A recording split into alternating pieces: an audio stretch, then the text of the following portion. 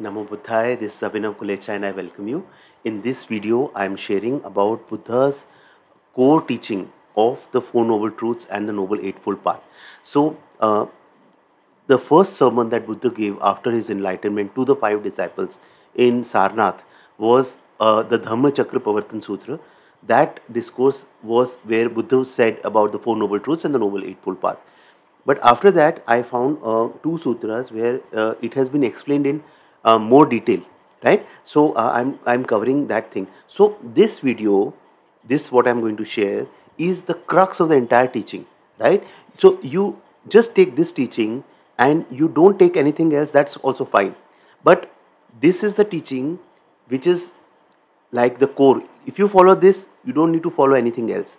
And second thing is that all the traditions, whichever tradition you follow, like I follow the Theravada tradition, there you may be following the Zen tradition or some other tradition, Nichiren Buddhism or something. This thing, Four Noble Truths and the Noble Eightfold Path, is common across all traditions. All the traditions respect this. So this is as important as it can get, right? So let us get started. The links to the discourse is given in the description. You can read. I'm reading the entire discourse, right? So first we take up the Four Noble Truths. Buddha says, herein monks, what are the Four Noble Truths?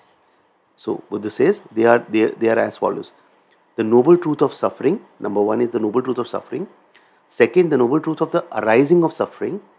Third is the noble truth of the cessation of suffering. Fourth is the noble truth of the path leading to the cessation of suffering. So what is the noble truth? Noble truth is a fact. When Buddha enlightened, he came to know that these things are a fact, indisputable, right? There cannot be any debate on these things. So these are the four noble truths, right? So now, first noble truth, the noble truth of suffering. Buddha says herein, what is the noble truth of suffering? It is as follows. So Buddha says, birth is suffering, old age is suffering, sickness is suffering, death is suffering. So go back to the three sights that Buddha said. Buddha saw an old man when he was 29 years old, a sick man, a dead person, people taking a dead person. So these were the sights that made Buddha reflect that this entire life is suffering. So death is suffering, being parted from what is liked is suffering. That means if you have a loved one and you are parted from that loved one, maybe that loved one dies or you are separated from him, it gives immense suffering. Being joined to what is not liked. For example, if you marry someone who is very abusive, or if you enter into a very abusive job or toxic job, all that is suffering. Not to obtain that which is wished for and sought for is suffering. That means whatever you want, unfulfilled desires. I wanted something, I did not get that. That is suffering. In brief, the five components of mind and body that provide the fuel for attachment are suffering, right? So everything, our conduct, our actions, which provide fuel for this attachment towards things, they are suffering. So in short, Buddha is saying that in this creation, everything is suffering. It may on a surface level look that things are good, but you explore your life, things change, right? Some things which are like a good friend, after some time the good friend becomes a very bad enemy, and then enemy becomes a friend. So all these things keep changing, and what it gives is, it gives suffering. The more you are attached to something, the more you find joy in something, the more that particular thing only will give you suffering, right? So Buddha is first of all telling us, so Buddha was not a pessimist. People think that Buddha said life is suffering, Buddha is a pessimist. No, Buddha is a realist. Buddha is talking what it is. Now you may not want to agree or to this, that's a different thing. But Buddha is saying that this is the reality of life. If you live with the ignorance, right, craving for things and trying to find joy in things, this entire creation which is totally impermanent, then you are bound to get suffering. So this whole cycle of suffering keeps on continuing till the time we get the wisdom that leave all attachments, leave all craving, right? Till then we keep on suffering. So that is the first noble truth. Second noble truth is the arising of suffering. So Buddha says, what is the noble truth of the arising of suffering? It is as follows. It is that craving which leads to continuation in existence, which is connected with the enjoyment and passion, greatly enjoying this and that. So the craving, we want things, we find, we expect, we want to extract joy from certain things, thinking them to be permanent. Like, for example, thinking them to be a permanent, source of your happiness, which is they are not. So, is that thing wrong or I am wrong? It is my craving that, in finding that joy from that thing, that gives me suffering, and that leads to my suffering. So this is how suffering arises, the craving, the expectation, and this leads to continuation, our continuation, we keep continuing. Now, noble truth of cessation, third point, noble truth of the cessation of suffering. What is the noble truth of cessation of suffering? Buddha said, whatever craving there is which leads to continuation in existence, which is connected with enjoyment and passion, greatly enjoying this and that, it's abandonment without remainder, letting go, wasting away, destruction, fading away, cessation, stilling and disappearance. So here again, now this is very positive, that Buddha is now saying the first noble truth was suffering. The suffering is there. Buddha also says suffering arises through craving. Now Buddha is saying that one more truth is that this suffering can be ceased. This suffering can be ceased. This is also a truth. So this is very positive. This is very encouraging for us as a person who wants to free from suffering. If the suffering could not have been ceased, then the Buddha would not have taught anything. Buddha would not have had anything to teach to us. Buddha here says that the suffering can be ceased. And the fourth noble truth is, Buddha says, the noble truth of the practice leading to the end of suffering. So Buddha says practice, effort, right? Without effort you will get nothing. So we give that effort. So what is the practice? Herein, what is the noble truth of the practice leading to the end of suffering? It is the eightfold path, beginning with the right view and so on.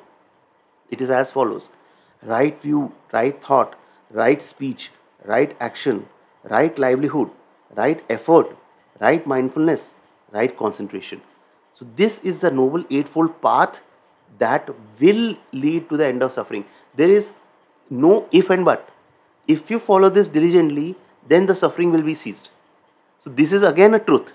So this is again very encouraging, that yes, there is suffering, and yes, we have all suffered so much, and that's why we all, maybe you and me, we have all come to the Buddha's path because of our suffering, and we wanted to find a teacher who wanted to free us from suffering. And the teacher says, if you follow this path, then you will get free from suffering. So how encouraging is that, right? So this is the four noble truths. Now we come to the noble eightfold path. Now Buddha says, mendicants, I will teach and analyze for you the noble eightfold path. Listen and apply your mind well. I will speak. Yes, sir, they replied. Buddha said, and what is the noble eightfold path? It is right view, right thought, right speech, right action, right livelihood, right effort, right mindfulness, right immersion, or right concentration. Right? This is the path. Now Buddha explains each and every path. What is right view? Knowing about suffering, origin of suffering, cessation of suffering, and the practices that lead to cessation of suffering. This is called right view. So right view, Buddha says, is being aware, being mindful of the four noble truths, that this is suffering. So for example, you want a promotion, that desire comes in your mind that I want a promotion in my job. There and then examine that this desire is the source of my suffering. That desire is the suffering. This craving has come, and this suffering is there, and the suffering has arisen. If I pay more attention to this, if I pay more fuel to this, then I will create suffering for myself. So becoming aware that this is the suffering, life is suffering, origin of suffering, suffering can be ceased, and the path. Being aware of that is the right view. What is right thought? What is right thought? Right thinking. Right? Because thoughts are energy. Buddha said you will become what you think. So Buddha said it is the thought of renunciation, leaving everything. Not necessarily that you leave your family and everything and go in forest. No, Buddha said leaving any attachments, right?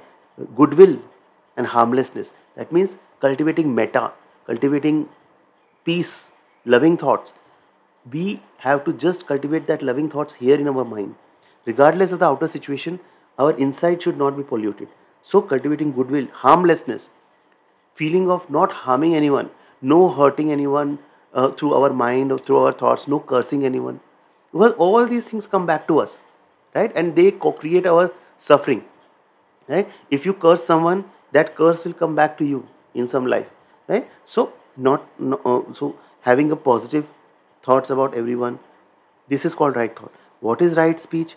Buddha says avoiding speech that is false, not lying. So this is one of the 5 precepts that Buddha has given. No killing, no stealing, no lying, no sexual misconduct, no drinking. These 5 things Buddha has stated that you never have to do. So avoiding false speech, divisive speech, speech that divides people, harsh speech, out of anger, no. Nonsensical speech, that is like idle speech, the idle gossip that we do. So that is called right speech. What is right action? Buddha says avoiding killing living creatures, right? Again, this is a fundamental precept, 5 precepts. No killing. Stealing, no sexual activity. This is all covered in the 5 precepts.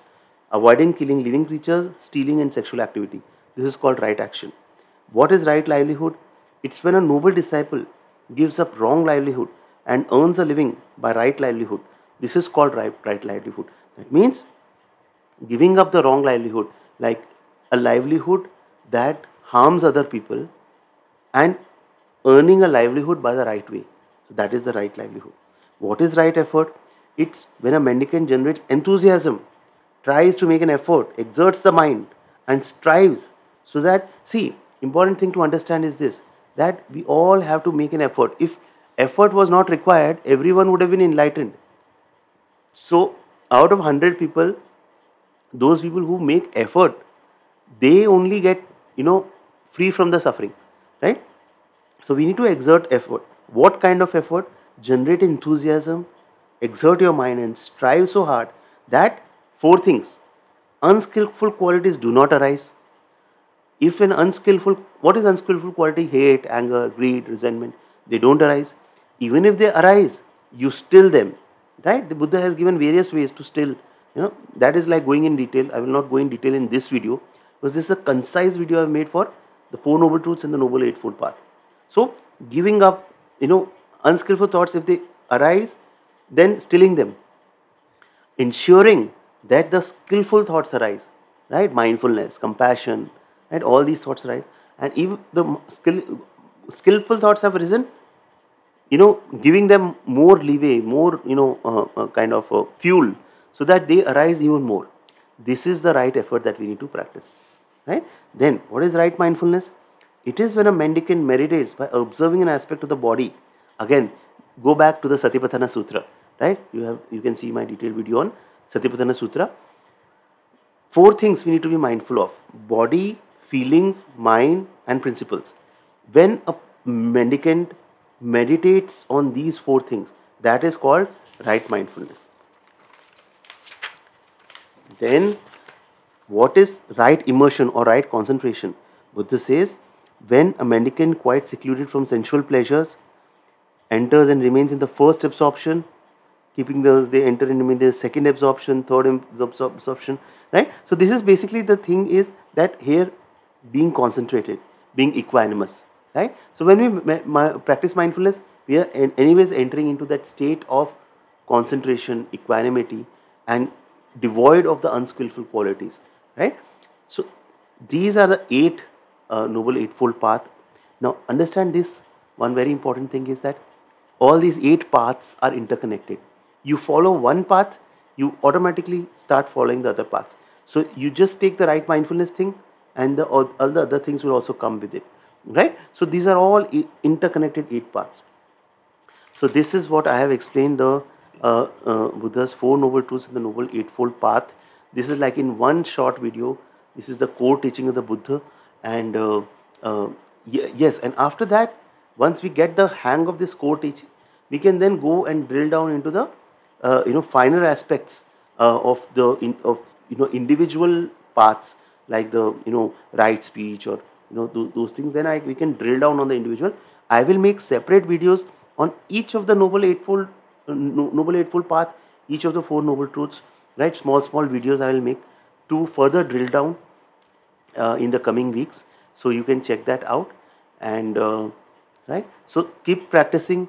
This is our practice, this is our our target, right, to free ourselves from liberation. So I hope this was useful. Any comments, reflections, thoughts, do share in the comment section. Thank you so much for watching this video. The links are there in the description, you can check out the sutras. Namo Buddhaya, Namo Buddhaya.